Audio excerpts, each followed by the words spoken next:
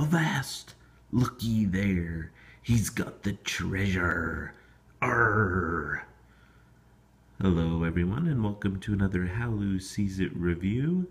Today I'm reviewing Jump Ship. It is a new line from Gamewright Games called Cardventures. This is the second one, as you can see here. The first one was an alien space themed Cardventure. And basically what this game is it is a little storytelling adventure that is it's similar to those novels of pick your own path type things. So I don't know how many of you read those books. You read through a few chapters, and then you'll be given a choice, and you'll say, open the door or continue to search the room or something like that, and you'll choose, and then it will tell you go to page 97 or something like that. Well, this is a very similar idea but with cards, and the object of this little adventure is that you are a pirate and you're looking to put up the anchor and retire out of pirateering. But you are out for one last adventure and you are in the hunt for treasure, obviously. And so what you have here is you have a few different decks of cards that come in the box. It's a nice little box here. And just to give you a reference as well, so Gamewright has another very popular little storytelling type line called Story Cubes, Rory Story Cubes, and there's all sorts. This is the original one here. You have Voyages. There's like a fantasy one, I think. They've come out with like a Batman themed one, and what those entail are just a bunch of dice and with pictures on all the different sides. And so there's lots of different ways to play this. It's very kind of freelance, open to your interpretation, and really it's just kind of fun to roll these dice. You have lots and lots of different combinations to make up stories. You can change the order, everything. So I really enjoy this. These Cardventures, a little bit different, and honestly my first reaction to it was, I wasn't too didn't get too sucked into it, if that makes sense. We just kind of went through the motions. I kind of did it with my wife for the first time. We just kind of went through it, and I don't know, it was back and forth. You'd flip over the cards, and I don't know, I just wasn't too engaged in it. But then I played this game with my kids, my 4-year-old and my 2-year-old, and they just had a completely different reaction to it. They really enjoyed it, and it made me think of really what is the reason behind this line of games right here. And it's really to get the kids excited about reading. And I think that this Cardventure line does just that. I think it is very good for that.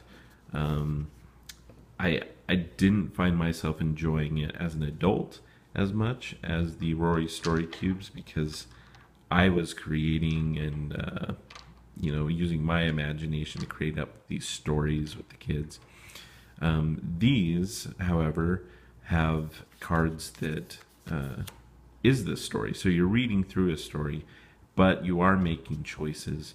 And so we played through with the kids, and I had my kids decide, all the choices, and we read through it, and some of these cards are pretty funny, and so the kids had a really fun time with it.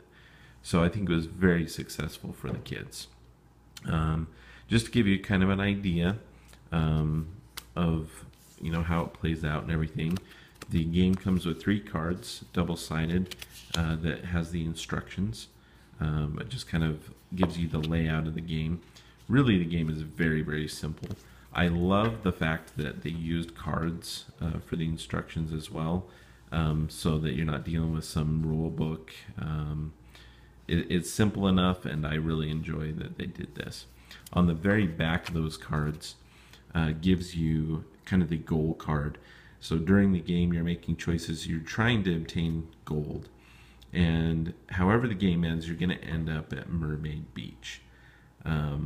Hopefully alive. And so you look through here, and you look at your gold, and you get a rank. So there's kind of this goal, and you can kind of measure yourself, how well you guys did.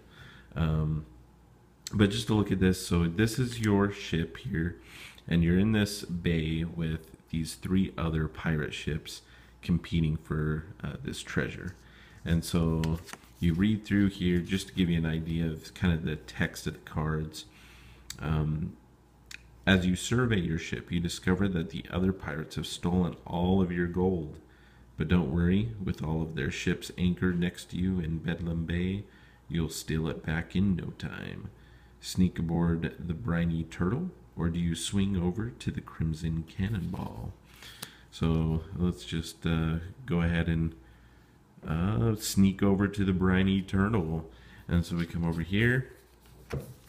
Now I've kind of stacked this, so if you what you basically do is you come over here, flip the deck over, and quickly find the number without really paying too much attention to the other things on the card. You're just going to look up there. So anyway, this is number 10 though, so you find that. So some of them have illustrations, little pictures and everything on there. The quality of the cards, very, very nice. They're nice, very nice quality cards. I really like them. They have a very smooth finish to them, but they're nice and thick, good quality cards.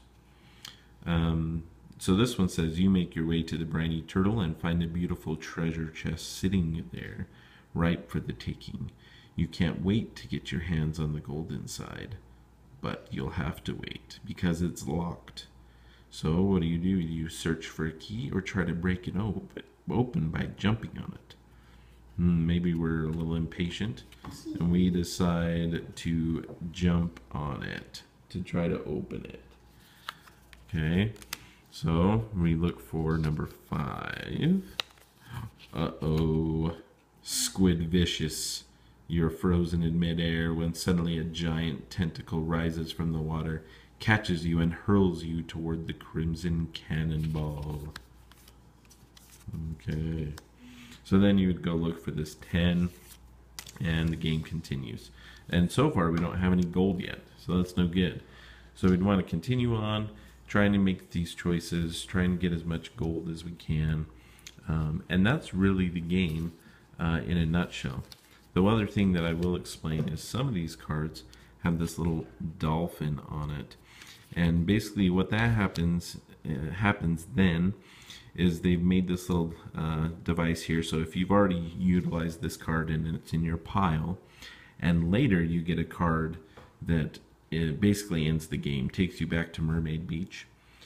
Instead, what you can do is you can give up this card here with the dolphin and discard that, get it out of the game, and you can continue to go. And you would just draw a random card from this deck, your starting deck, and keep going. So it's, you know, it's a device there. You're giving up 2 gold. You're not going to have that at the end of the game, but it gives you the chance to get more gold. So that's a pretty cool idea, I think. And really, you can kind of go through a lot of these cards.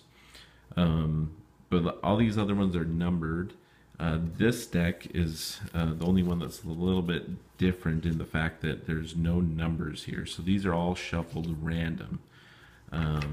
They have gold in them, but there's definitely, I mean, this is the deep waters here, so there's definitely some not so good things lurking in there, like sharks and big squids.